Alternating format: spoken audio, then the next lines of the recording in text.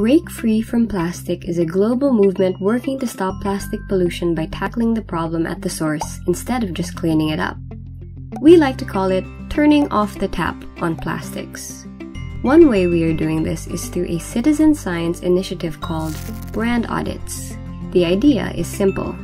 To truly solve the plastic problem, we are calling on the world's top polluting companies to stop producing so much unnecessary single-use plastic in the first place.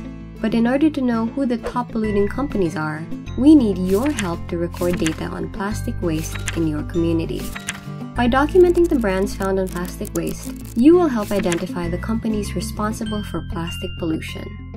To get started, you will need a printed copy of our Brand Audit Data Card and Visual Guide, available on the Brand Audit website. Ready? Let's do this. Once you have collected your plastic waste, you can begin sorting and recording the data. Divide all the collected items into piles by item, and then divide each of those piles into groups by brand. Now, you can start filling out your data card. First, write the name of the brand. This will be the most visible word printed on the item. Plastic waste items with unidentifiable brand should still be counted. You can simply write unknown in the column labeled brand and then record the other information required. Next, enter the item description. Then, circle the type of product. Check out the key on the bottom left of the data card for the appropriate abbreviations. After that, circle the type of material. Refer to the key on the bottom right of the data card for the appropriate abbreviations. If you find the number inside the chasing rows, you'll know.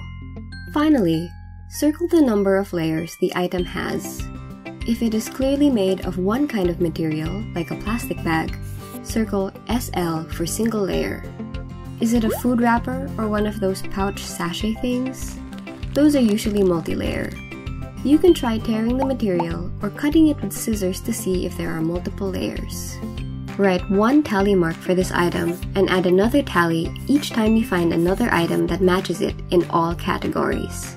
For example, if you find 8 identical brand X bottles, you will have one row with information about this bottle type and 8 tally marks in the column labeled Count.